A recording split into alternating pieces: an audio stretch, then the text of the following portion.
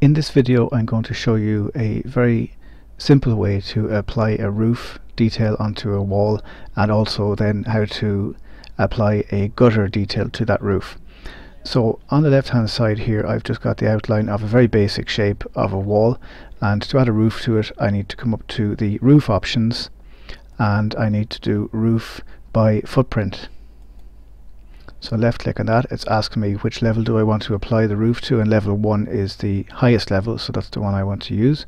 So I'll go yes to that, and I'm going to draw the roof using the line command. So I click on line.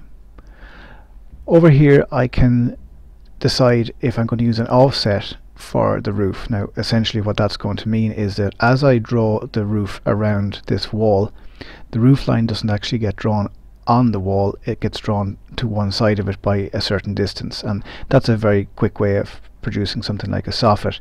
So I'm going to change my offset detail to, we'll say, 400 millimeters, and then I just draw, clicking the top left hand side of the wall, going around to the top right hand side, bottom right hand side, bottom left hand side, and close it back. It's important with roofs that they close back. It has to be a closed roof.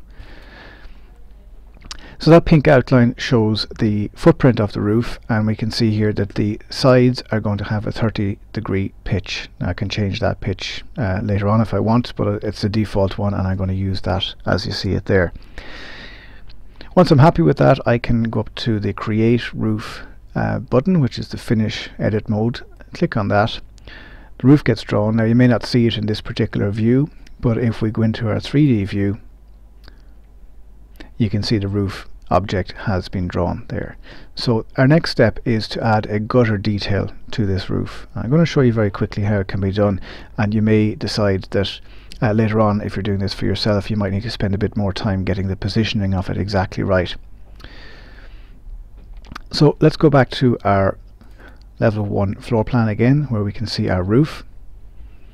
Click on modify just to bring us back to the main menu, and part of the drop down menu for roof you'll see is to apply a roof gutter. So do a left click on the word gutter, and you can see here we've got a basic type of gutter. I'll just go with that type for the moment, and I can show you how to change it later on. So to place a gutter, all you need to do is just click on the line of the roof that you want to apply it to.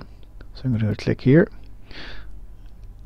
click on the right hand side, click on the bottom, click on the left hand side, and once you're finished that you can just click on modify to finish it.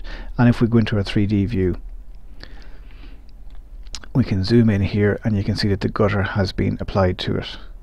Okay, now so if you're happy with the positioning of that, that's fine, you can leave it at that, but just to show you, you can change the properties of the gutter. So move your mouse over the gutter and select it with a left click, and over here to your properties box, click on edit type, and you can make all kinds of changes to it here.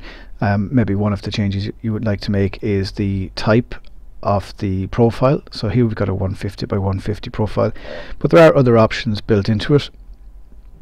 We'll go with the 125 by 125, so a slightly smaller bevel, and we can change the material. Currently it's set to aluminium, but if we click on the aluminium and then come over to this button with the 3 dots and click on this, you will see that you get options to select any kind of material that you like from the document, the library of materials. So click OK to that, click OK, and the gutter has updated itself to the slightly smaller size. Remember, we changed it from a 150 to a 125, so it updates itself slightly. You can change the location of it by coming over here and having a look at these settings here. So you might decide to drop the gutter down slightly from the profile of the roof, and there are things that you can play around with and fix up yourself depending on how you want it to appear.